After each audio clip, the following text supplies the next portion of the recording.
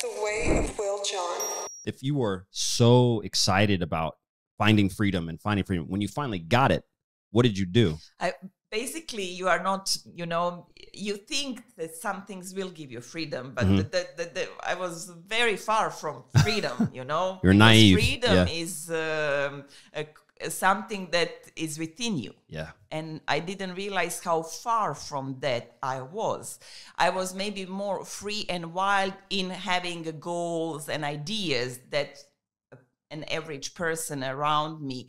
But obviously, I knew that I had some potentials that will not really fit into some small role that other people would fit into. So my marriage to a successful, influential, rich person in the beginning was exciting in the ways that it enabled you to create life in terms of traveling and luxury and decorations and again, dressing up your kids the way you want. But it's only a short-term amusement. There was no freedom there. It was freedom from financial limitations. Sure. It was great freedom comparing with the girl who hardly ever flew by plane before then. And then all of a sudden I had the world in my palm, vacationing from Aspen to Saint-Tropez, anyway, whatever, wherever, the way I liked it. But in the end, in that marriage, that was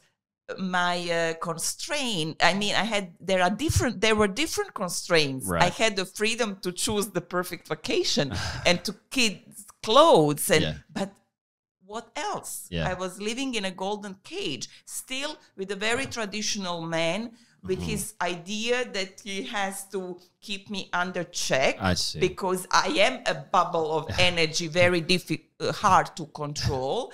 And the problem is that, and it's always like that, people like, and men like to get that energy, but then they get scared of it and they want to find a way of controlling a volcano. You can't, you can just be nice to it and maybe you will not get burned, but trying to contain you, and the more you try to contain me, the more I'm suffering, So it was very also, I always thought, I really deeply suffered as a human being in my marriage. And sometimes I thought, but my husband is not beating me. My husband is not bad in any kind of way that people can associate with my pain. Right.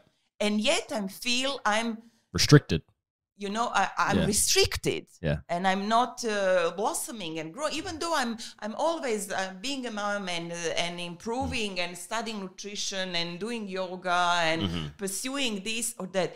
But still, I'm not really living from other people's expectations. Yeah. And if you realize, when I appeared in the public, it was first in 2015 as a free person who was really ready to burn the perceptions of the public. Yeah. To do the contrary, when they come out and do a collection with a simple material that is used for a tablecloth. At the time when they think, oh, she's now this rich Croatian woman, should come with silks and taffeta and things like that. Yeah. I like to challenge people's perception of me because they really don't know me, and they can't perceive me, and the superficial way of their perception of me is hurting me. So I would rather serve you the deteriorating way of perceiving me, but that's my way of controlling you, than letting you get away with getting an idea that is so remote from my true value and from my true being. And because that's something that a lot of people deal with, but most people do not have the balls or guts to put themselves out there in that sort of situation, obviously. Yes. So many people are very happy to be in. I've seen you speak just a little bit on some shows, about the haters, let's, say.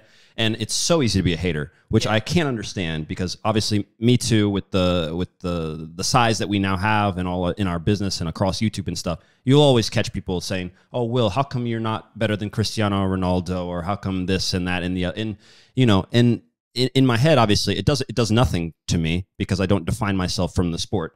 So I really don't care what you say, I'm the worst or whatever. But at the other time, I always wonder for some of these people, it's so easy to be the person who's anonymous, shouting out at the people.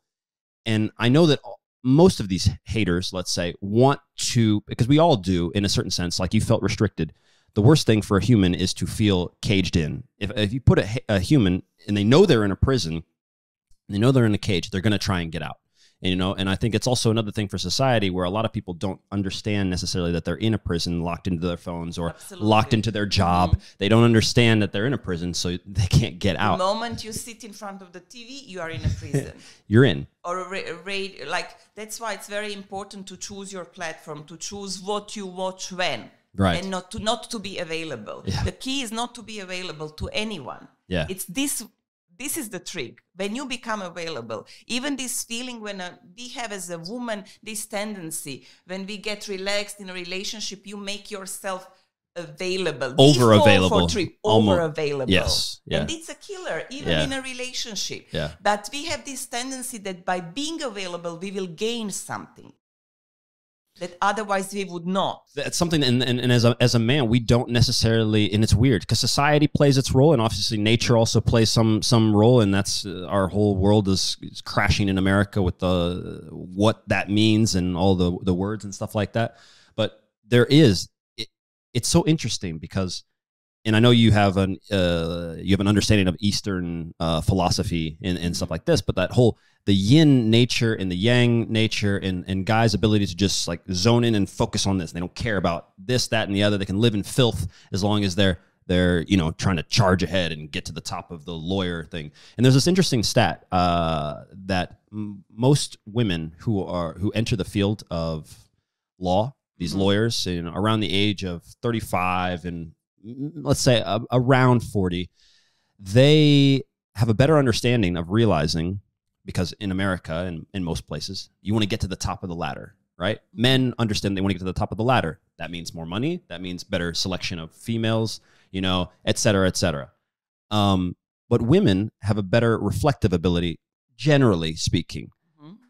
And they stop. They realize at 30, 35, not just because of kids. One of these clinical psychologists talks about this. He says it's also because they realize this is not going to bring them happiness in the long term. And guys are too stupid and they just keep plowing ahead and they do it. And then we all know the cliche of the guy at 40 who stops, or 50 and just like, what did I do with my life? And they got to, they throw burnouts. Yes. And that's what Jordan Peterson says when they say, oh, but we don't have enough women in high positions. And then say, why would I want to be in these positions? Give me a good reason. Don't you think they are smarter than that?